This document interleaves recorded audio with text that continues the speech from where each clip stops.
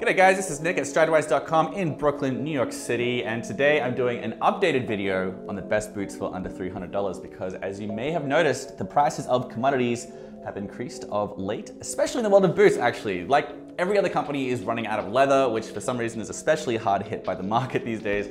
And a lot of boots on my last list of the best boots for under $300 are no longer under $300. So Parkhurst is out, Grant Stone is out, White's is out. The list needs a real update. So there are still plenty of good boots under $300. What am I looking for when I'm talking about best boots under $300? I'm largely focusing on boots that are resolable and water resistant, so they can last you many years and many soles. So that's a Goodyear well construction or just something resolable, like Blake Stitches and Stitch Down can still usually be resoled, so I'm not disqualifying those. Also just like quality leather and versatility is something I really value a lot as well. I like boots you can wear with like a lot of outfits, be it date night or under torn jeans and a t-shirt in the bar. So without any further ado, the first boot is also one that came first on the last video of boots under $300 because this company is somehow inflation proof. They haven't changed their prices since the company launched. This is the Vanguard boot from Thursday Boot Company. This guy is $265 and it's fully made in America. So this really is a really good steal for the price. My pair are the burnt copper Vanguards. I actually took them all over Jordan and Lebanon a while ago. I really put them through the paces and they really held up to the damage. They're terrific boots, they're resolable, they're water resistant, they're very tough. They made this very oily kind of leather that really doesn't need very much care. And they're versatile as well. This is like a nice dress boot, work boot hybrid that goes with just about anything. And they come in a ton of different leathers as well. So you can get Horween's Chrome XL if you want a really American kind of boot because that's America's most beloved leather tannery and it might be the most popular boot leather on earth. And also if $265 is too rich for your tastes, you can get their Captain boot or just about any of the other boots that are almost all $199. Those ones aren't made in America, like the Vanguard and the Logger, another boot from Thursday that are. Those are the only US made ones. Whatever you get from Thursday, it's gonna be well under $300, so it's a really good pick, especially if you value made in America. Next up is Red Wing Heritage, another all-American boot. They did experience a depressing but understandable price jump during the pandemic. Everything increased about $30. So their Iron Rangers are not under $300, but their famous Moc Toe boots still are. Currently, at the time of filming, $299.99. More expensive than the Thursdays, but this is still really great value for American made. And Red Wing, the company, has been around for over 100 years. They're still headquartered in Minnesota. They own their own tannery in Minnesota, which make all of their very thick and hardy leathers, and they age really, really beautifully. The 875 Moc Toe is the brand's most iconic boot, I think. It's in this kind of vibrant golden orange leather, and it's a staple of both job sites and streetwear. There's no stopping this boot, and it deserves the hype. It was actually my first pair of boots I ever bought. I got a gray pair.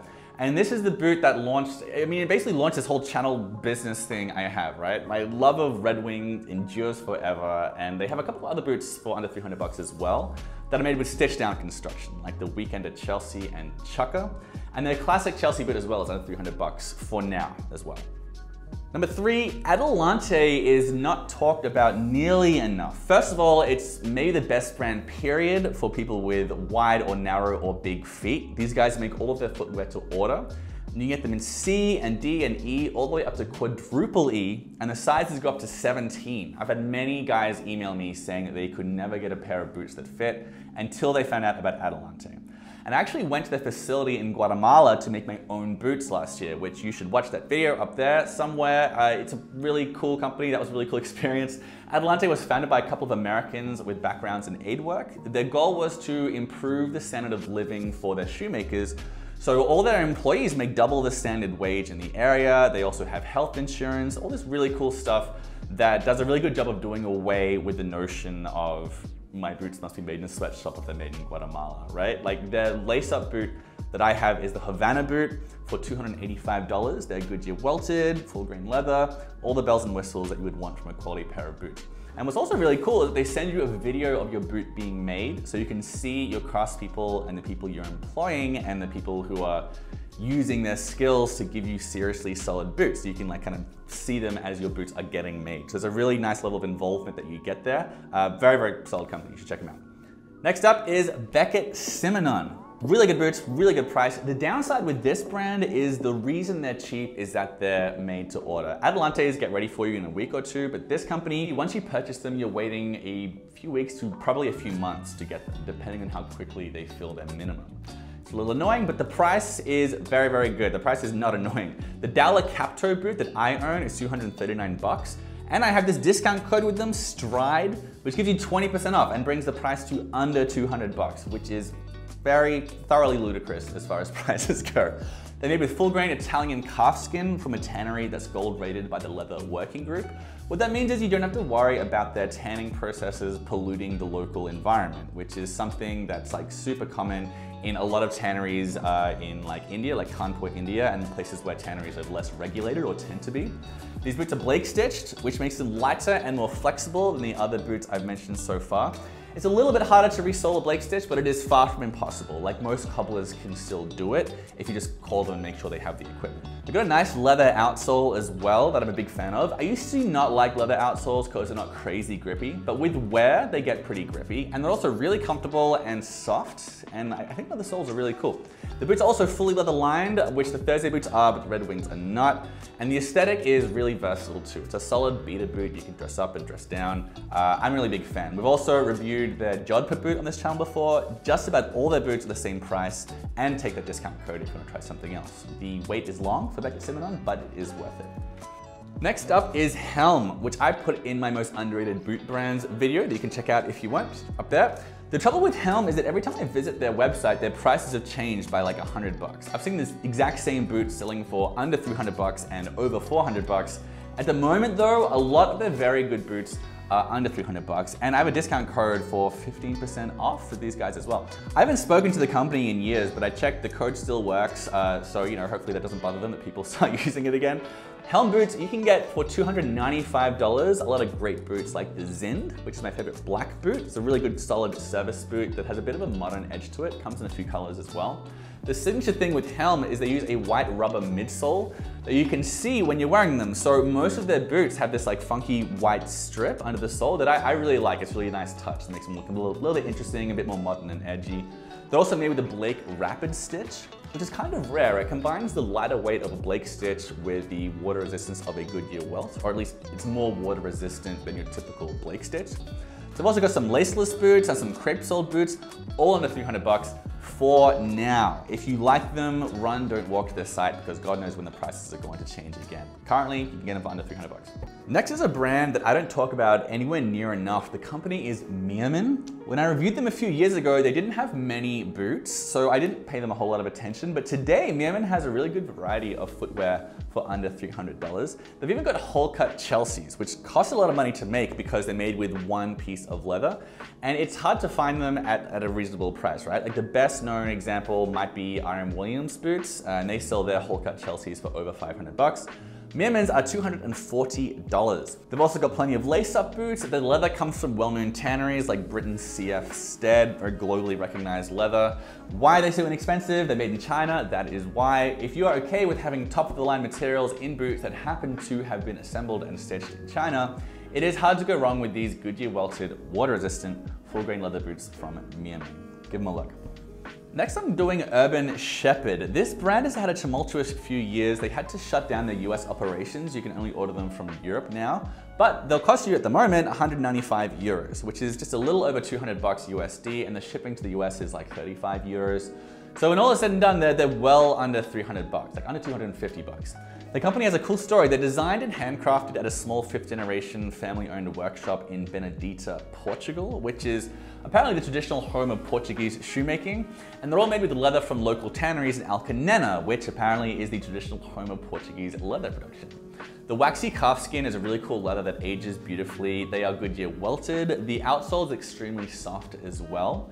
Not everybody likes the red stitching on these boots, but they actually got enough complaints about it that they offer versions without that now. So there's not a lot to complain about with these traditional, like they're less sleek and urban than like Thursday boots, but they have a cool look that has garnered a lot of fans. I'm always getting emails about Urban Shepherd, which is very surprising. I didn't know they were that popular, but they are very beloved by a lot of folks. So you can check those out for something a little bit different.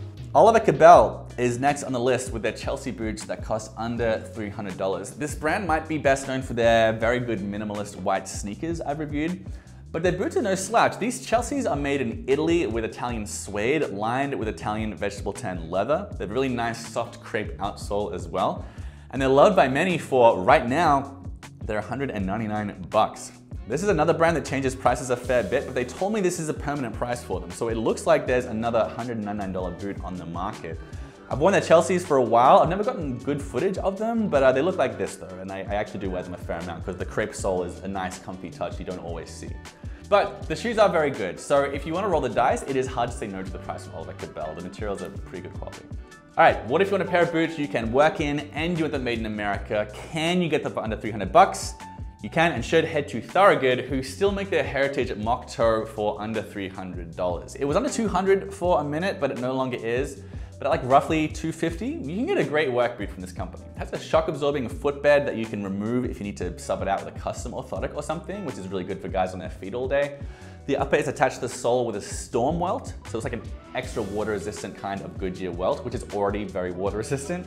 The leather isn't like the best on earth, but it still does age pretty well. There are a lot of good pictures of old Thorogoods out there. I'm not crazy about the excessive stitching and branding, but it definitely holds up to all manner of abuse. And like I said, it's made in the USA and in union organized factories to boot, so a lot of people have Thorogood very close to their heart. The last entry on this list goes to a little known Italian brand that I think deserves more love. They're called Astorflex. Very strange brand, very bad name. They don't have much info in English on their website, but I was able to figure out that this company is run by a guy called Fabio Travanzoli, whose family has been making shoes in northern Italy since the 19th century. They've got a big emphasis on soft crepe soles as well and flexible construction. My Bitflex Chelsea boots are made with a very rare construction method called ideal stitching, which is sort of like a stitch down, but the long and short of it is that they can be resoled. They're also very comfortable. They're roomier than your usual Chelsea. They're a little like flatter and wider at the toe for a nice casual look. And they're somehow 215 bucks. I've worn them, I've reviewed them. I can't work out why they're so cheap, but I found them to be really superb boots, and you can get them at Huckberry in the link in the description below. All these have links in the description below, by the way. All right, so those are the 10 best boot brands I've found for under $300. I thought I'd end the video at 10, but there are a couple of other brands that I put into an article, so that's in the description below if you want to head there. I've got like all these brands I've mentioned already, and some nice pictures, and also some extra brands if you want to check it out and learn more. But otherwise, those are the new best boots for under 300 bucks. Let me know in the description below if you've got any of these and why, which one you're interested in. Most of them have multiple models for under $300. I just kind of selected my favorites, but there's plenty of good stuff there. So check it out. And also subscribe if you just wind up here, because I got a lot more boot reviews and comparisons and roundups, and also some stuff about other like, jackets and jeans and stuff that's made to last for a long time. So subscribe if that's what you want to see, and I'll see you next time.